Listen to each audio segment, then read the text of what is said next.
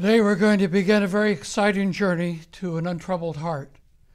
Jesus said to his followers, "Do not let your heart be troubled."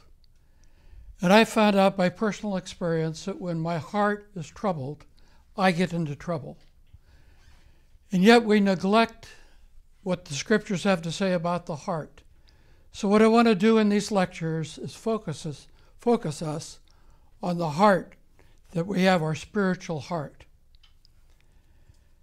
Because when we don't understand how the heart works, the spiritual heart, we have problems and difficulties and behavioral issues, and we don't know the source of those. And so we try to be involved in behavior modification without going to the source. So this is a journey. It's a process, and we'll begin that today. I had to take the journey myself. It was a painful journey, but so very worthwhile. I was not raised in a Christian home. I had no knowledge of Scripture or who Jesus Christ was. And when I was 19 years of age, I placed my faith and trust in Christ. And he made me a new creature. But my heart was still wounded within me. And some of the unresolved issues of my heart worked their way to the surface and created major problems for me.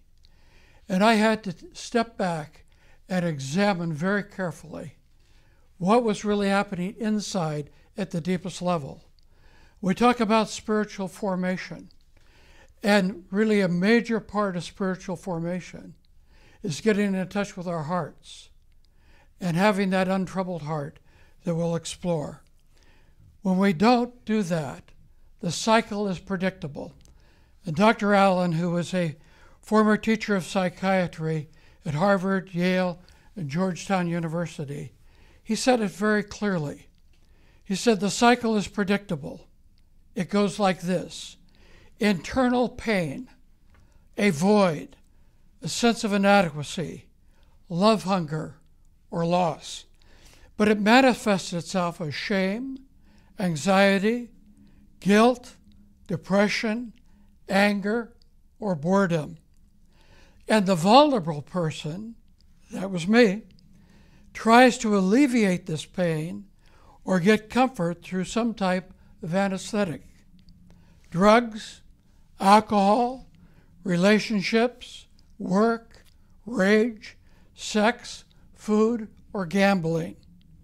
The anesthetic relieves the situation temporarily, but later it generates even more serious consequences: intense guilt, remorse, and dissatisfaction with self. So it's important that whatever unresolved issues are in our life, that we find them, that we deal with them by God's grace, by taking the journey to our heart. If we don't, they will work their way to the surface and create problems for us. What we don't work out, we end up acting out. So my prayer for each of us that are listening to these lectures is this. The psalmist in Psalm 109, verses 21 and 22 said this. This was his prayer. "O sovereign Lord, deal well with me for your name's sake. Out of the goodness of your love, deliver me, for I am poor and needy, and my heart is wounded within me." We all have a wounded heart, some more deeply wounded than others, but all of our hearts have been wounded. Life is hard on the heart, but we neglect it. We don't understand it. And hopefully in these lectures, we'll come to a new understanding and appreciation of how vital our heart is. Let me give you an overview of where we're going in these lectures. Here's the topics we'll be exploring: how important and needy your heart is, how God can miraculously change your heart, how to deal with the three main obstacles that keep our hearts from being free, how to strengthen your most important treasure, which is your heart, how to keep the heart empowered. That's sort of a roadmap where we're going in these lectures. We need to begin the lectures by understanding the heart biblically. That will be our first major topic, to try to get a good grasp of what the Bible is talking about when it refers to the heart. In this session, Understanding the Heart Biblically, we're going to define the heart, a definition of the heart, try to get a clear understanding and definition of what we're talking about. And we're going to talk about the dimensions of the heart. The heart has dimensions to it, 3 very important ones that we'll explore. Then the diagnosis of our heart, how God diagnoses our heart. And then the descriptions of the heart that the Bible gives. And then the devastation of the heart. How did the heart get in the condition that it is? First of all, let me just explain a little bit how we use the word heart and why we use it that way. Sometimes we talk about a heartache. We have a problem, a difficulty in life. We say, I have a heartache. Sometimes we say that my heart is broken. A tragedy has happened and I have a broken heart. Sometimes when we're feeling great, we say, I feel very lighthearted today. And sometimes when we're discouraged and people ask us to do something, we say, my heart is just not in it. Or if we want to have an intimate conversation with somebody, we say, I need to have a heart-to-heart talk with you. And sometimes we say, let's go to the heart of the matter. We've talked about all these other things. We use it in so many different ways, but all of the ways we use it are an attempt to say that that's the deepest level of our being.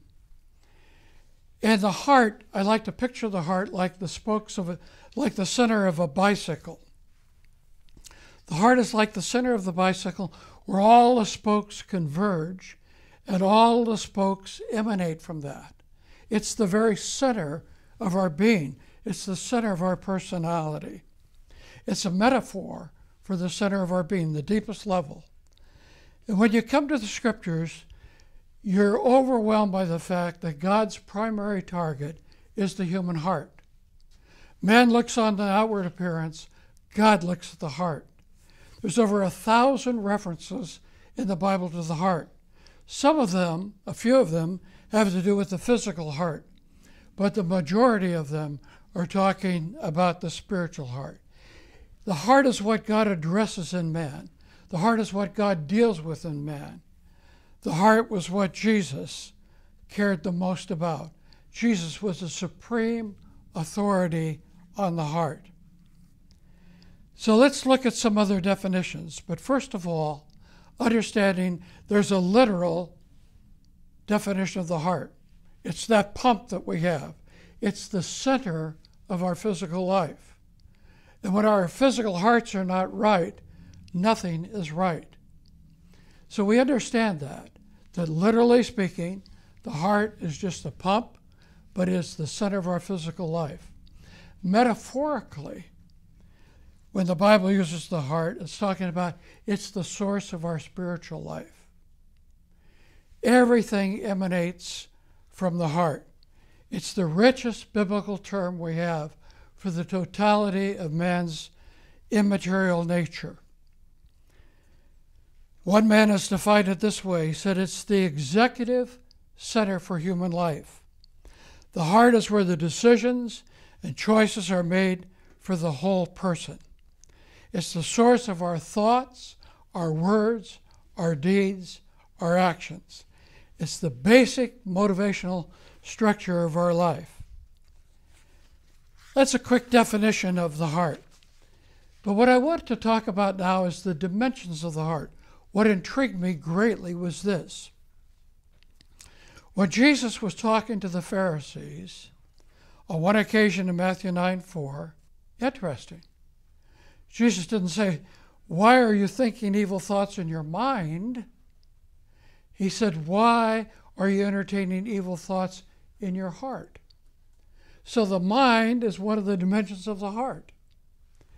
On another occasion, when Jesus was dealing with the Pharisees, Scripture, Mark 3:5 says, Jesus looked around at them in anger, and he was deeply distressed at their stubborn hearts.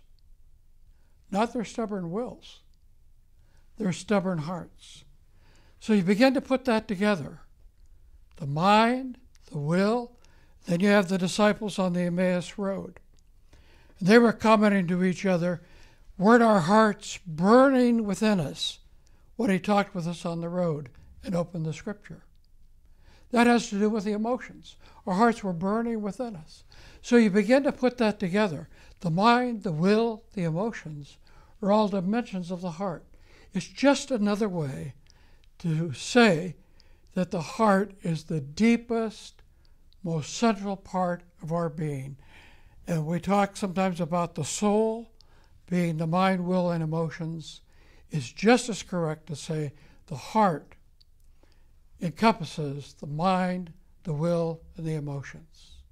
So we have a definition of the heart, and we have the dimensions of the heart. We invite you to participate in the International Bible Teaching and Gospel Sharing Project. Whether these Christian expanded educational opportunities will become available to people around the world depends on all of us. We very much need and appreciate your prayer and financial support. For more information, please visit tvsseminary.com.